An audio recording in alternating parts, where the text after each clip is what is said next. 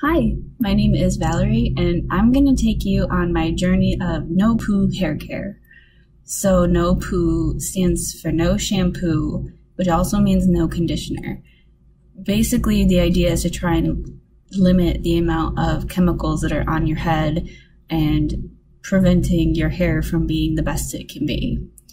Well, I have been thinking about this for a while because my hair is really sensitive to shampoos and conditioners that are on the market.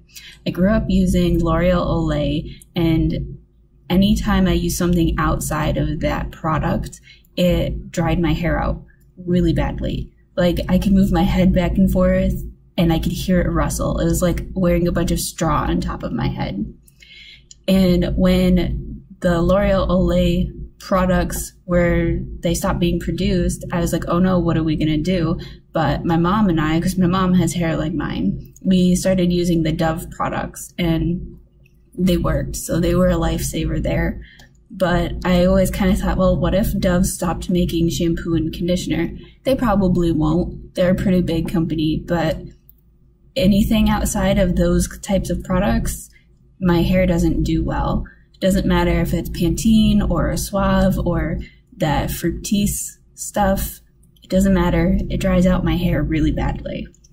So I've heard that no-poo will help with reducing frizz and oil production and static in your hair, as well as a few other things. And in the wintertime, my hair gets a lot of static. And at the time, I thought it was frizz, but it's very staticky and dry. And in general, my scalp is very oily. So I'm hoping that it will help to make my hair a little bit more manageable that way. And I think the thing that made me really start to want to do this is I made the mistake of buying a conditioner that is oil therapy for frizzy hair. Because like I said, I thought I had frizzy hair. Turns out oil, even though it might control frizz, it doesn't control static. I still have staticky hair. And the oil combined with the oil from my scalp, it was too much oil. I went to the point where I was just shampooing my scalp and I was conditioning just the ponytail part of my hair. And it didn't really help because I was just using shampoo on my scalp. My scalp was producing a lot of oil and it was way too much. And I was trying to limit my showers to every 3 or 4 days. And by like the second day, you could tell my hair was starting to get really dark from the oil buildup.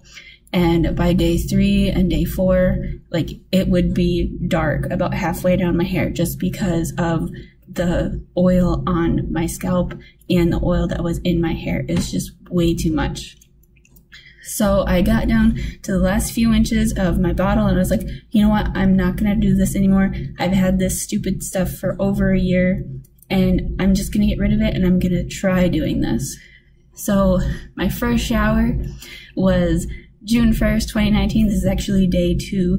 As you can see, my hair is really light and I've got like little flyaways and stuff up here because there's no conditioner holding it down. And so my schedule is hopefully baking soda and apple cider vinegar mixed with water every 3 or 4 days. And if I feel that I need to rinse or wash in between that, something where it's either just water or maybe one of the other mixes that are out there, like a honey rinse or an egg mask or something with lemon oil or aloe vera juice or something like that, to try and clean it but not over clean it like you would if you were going to use, say, the baking soda every couple of days. And I'm hoping that this will be a better option for cleaning my hair, and we'll see how it goes. So I've already measured out my ingredients. In our blue spray bottle, we have a tablespoon of baking soda. In our green spray bottle, we have a tablespoon of apple cider vinegar. All I have to do is mix each one with a cup of water, and I'm ready to take my shower. It's been about 4 days since my last shower, and as you can see, the oil therapy conditioner makes my hair greasy and dirty and kind of stringy. So I just finished my first shower with the no shampoo method, baking soda and apple cider vinegar, and I had the biggest scare of my life. I was not expecting this at all. So I sprayed with the little blue bottle the baking soda and water all over my hair, and I let it sit there while I washed out the inside of the bottle. And when I was rubbing it into my hair, it's deceiving because the baking soda makes your hair feel really slippery. When you rinse it out with water, all of the moisture leaves your hair. It stuck to my fingers, it stuck to itself, it didn't want to move, and it just felt really dry. And I freaked out. I was like, oh my gosh, I just ruined my entire head of hair. It was terrifying. So while I'm freaking out, I'm looking at my little green bottle filled with apple cider vinegar and water, and I'm saying, you're supposed to be conditioner? I don't know if you can fix this. You had better fix this because I do not want my hair to be a big dry mess. So I gathered my courage and I sprayed it all over my hair, and I let it sit for a few minutes like I did with the first bottle while I was cleaning it out. And when I went to finally go and rinse it out of my hair, it was able to move again. It didn't cling to itself so much, it didn't cling to my fingers as much. You definitely have to let the items sit in your hair for a couple of minutes so that they work to their full effectiveness. But it was definitely scary because I've never done it before, and I was not expecting that. Everybody tells you at the end product, oh my gosh, it's so great, I love it, my hair is much more manageable now, but they don't tell you that, oh, by the way, the baking soda is going to dry your hair out completely. So even though it was really scary, I'm glad I went through the entire process, and we'll see what it looks like when my hair is finally dry. So my hair has been air drying for a little bit. It's not completely dry, but already I can tell that my hair is really soft, which is nice. So I have heard other people, they like to put essential oils in their hair just to make it smell good because the apple cider vinegar tends to give off a little bit of a musty smell. Well, I luckily have this Nature's Bounty Earthly Elements Lemongrass Aromatherapy Essential Oil. And I'm just going to do what everyone else is doing and dab a couple drops of this onto my hair. It's gonna smell really nice. Okay. Just put a couple drops in my hands and then just kind of smooth it on, and it should help my hair to smell a little bit nicer in case anyone goes to hug me. So after my first no shampoo shower, my hair is finally dry, and there are a few things that I noticed right away that bother me a little bit.